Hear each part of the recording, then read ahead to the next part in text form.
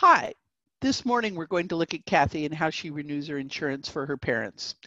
Kathy is one of our common personas. She has dependent parents who live in another state. She pays for their long-term medical insurance every year, and she's a digital native, though her parents are not.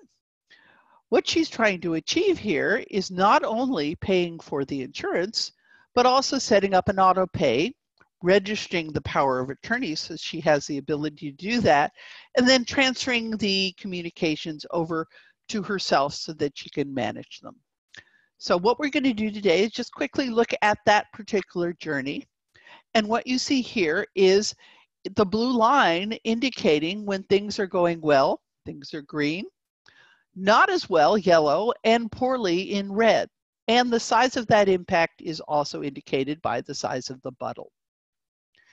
We also are going to look at scores. Each touch has the ability to measure customer experience, customer effort, satisfaction, and net promoter score, should that be calculated.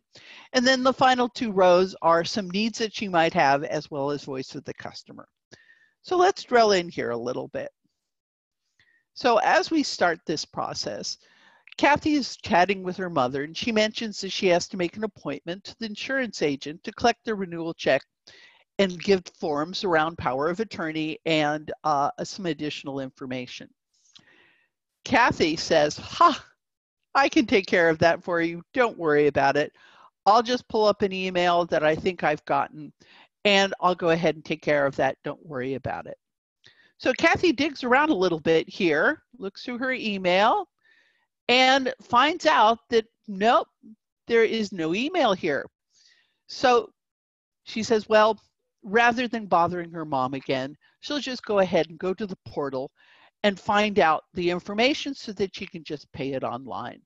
So great, there is a payment portal. She loves the web. This is really cool. So she finds out, looks on the portal. Yeah, great. There's not the information that she needs, nor the forms that she needs. So she goes ahead. She doesn't see the information. So she calls customer service and is greeted by the dreaded IVR. The IVR asks her a number of questions. She goes through the entire tree and she finally gets to an auto pay prompt.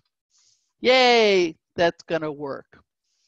Well, not so much. She attempts to go through. She looks at the interaction, she talks to the rep, and she finds out, interestingly enough, that the rep asks for all the same details she actually had to put into the IVR, and she starts getting a little bit frustrated. So why don't they have the technology? It's 2020, she thinks.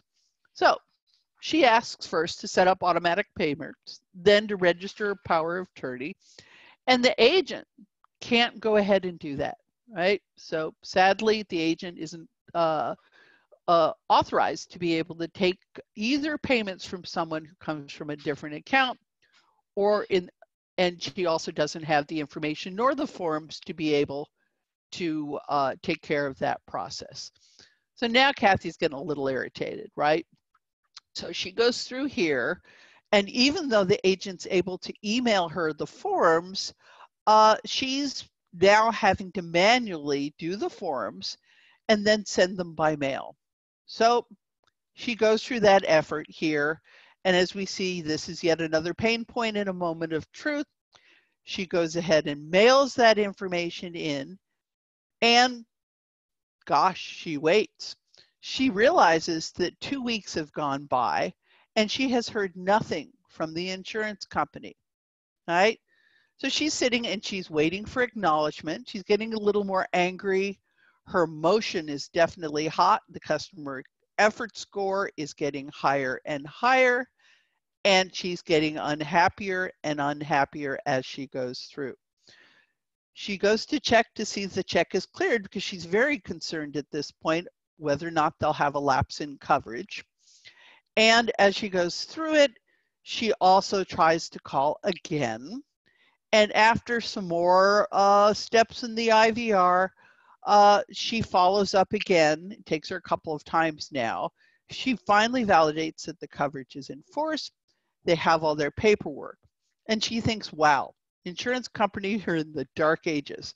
Or maybe it's this one that is. She puts a note down to see if any of them aren't dinosaurs and she might make a change. So if you look at the scores here, the customer effort score is 64 of 99, which is very high. There's a lot of effort going on here. And satisfaction, quite low. And in the two options that she got to give a net promoter score, that was also quite low. So as we look down here, we see some of the things that might have helped. First of all, if she had a reminder on email and a text message, great, she would have been able to handle that without any interference.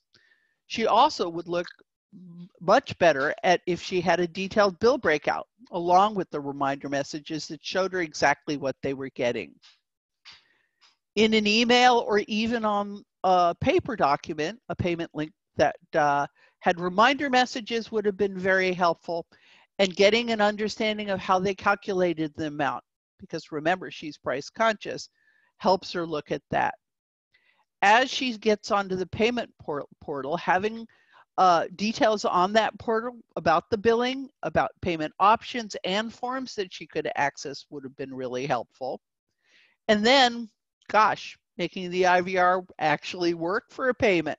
Now, granted, she had a different situation here because she wasn't the owner of the account, but that should have more quickly gotten her to an agent who could have actually helped her.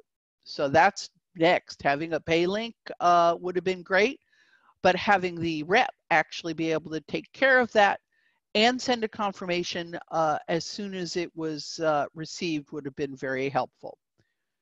They got no new policy kit, so that was another failing. Having that information would have made the experience closed loop and more helpful. And then finally, having a relationship call to explain some changes in policy features and some of the added benefits that they might not have noticed because she's getting pretty aggravated here would have been a much better end to the overall journey. So as you see here, there's a lot of detail that's going on in a relatively short period of time. And Kathy needs quite a bit of reassurance here not to change. And the company has a lot of work to do.